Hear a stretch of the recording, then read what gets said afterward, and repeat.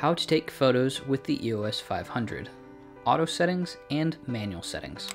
If you are looking for a full tutorial on the EOS 500, there's a link in the description and a tab up above. Taking your first photos, fast auto settings. The EOS 500 viewfinder has 90% coverage and one AF point in the center.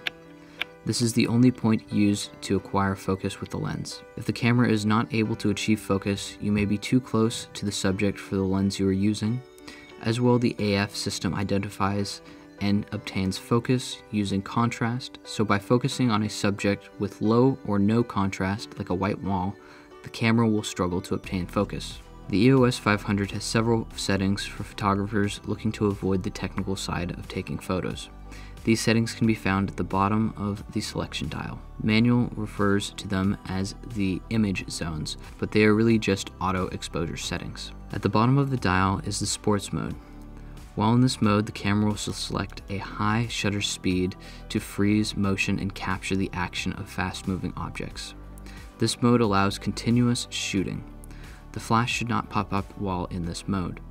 If it does, simply press it back into the lock position. The flower icon located above the sports mode is for close-up photography and macro photography. This is used for maximum magnification of subjects. Note that the camera will not be able to focus closer than the lens's minimum focus distance. If this occurs, the focus circle inside the viewfinder will blink 2 times a second, indicating that the camera is unable to gain focus. If the subject is not well lit, the camera's built-in flash may pop up. Using the built-in flash is the fastest way to burn through the batteries. Above the macro modes is landscape mode. The camera will select a higher f-stop for better landscape photos. The flash should not pop up in this setting.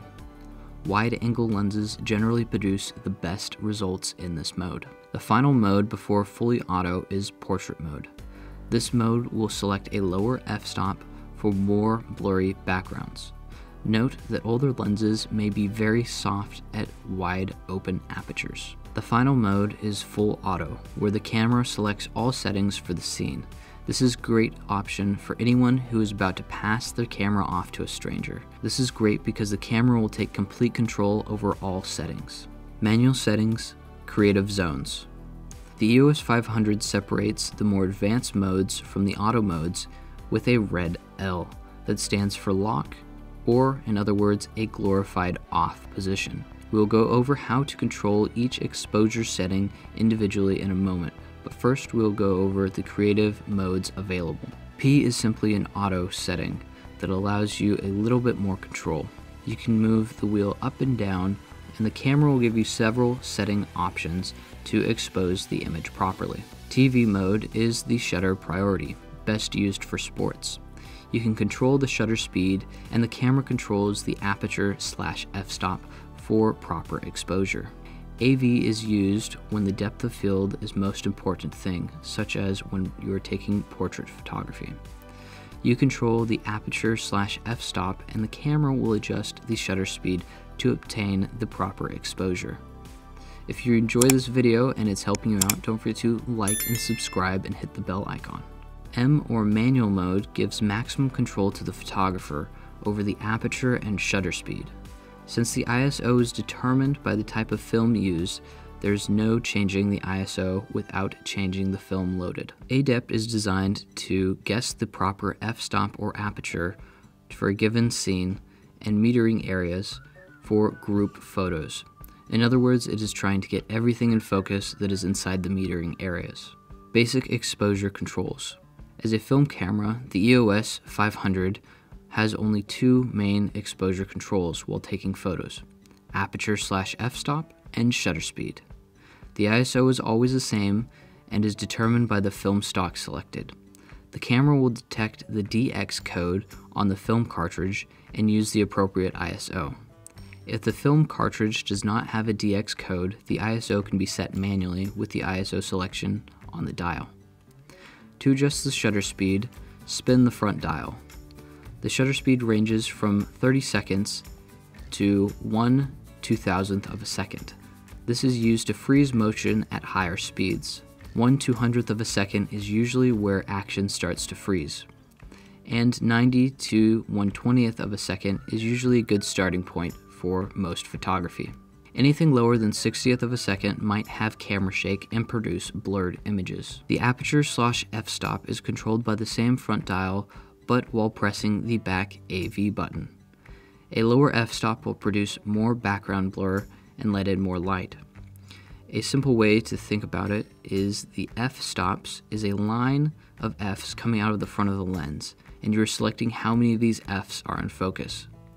At a lower f-stop, there will be more light that reaches the film, and at a higher f-stop, less light will reach the film. Bulb mode can be toggled by switching the shutter speed past the 30-second setting. Bulb mode is used to capture photos of things like fireworks.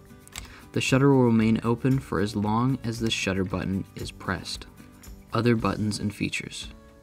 The EOS 500 is capable of multiple exposures up to 9. To toggle this mode, press both the star and the AV button at the same time and select the desired number of exposures.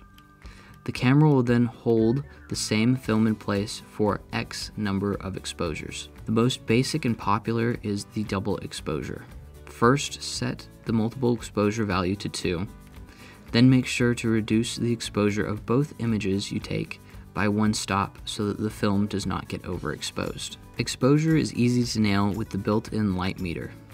The meter reads, then displays your current settings and exposure compensation on the LCD screen and inside the viewfinder. It displays 2 stops over and under proper exposure. This will allow you to easily adjust for proper exposure without having an external light meter every time, even while in full manual mode. While in AV, TV, and P modes, you can select the camera to over or underexpose settings by pressing and holding the AV +- button and spinning the front dial. This will move the exposure metering setting to under or overexpose for the scene. Since film will capture and retain highlights better than digital cameras, but shadows will be grainy and muddy, it is better to expose for the shadows by overexposing rather than underexposing. This is the opposite of what is typically done for digital cameras. If you enjoy this video and it's helping you out, don't forget to like and subscribe and hit the bell icon. The light meter will read the entire metering area unless you hold the back star button. The star button allows, when held down, to only expose for the center metering area.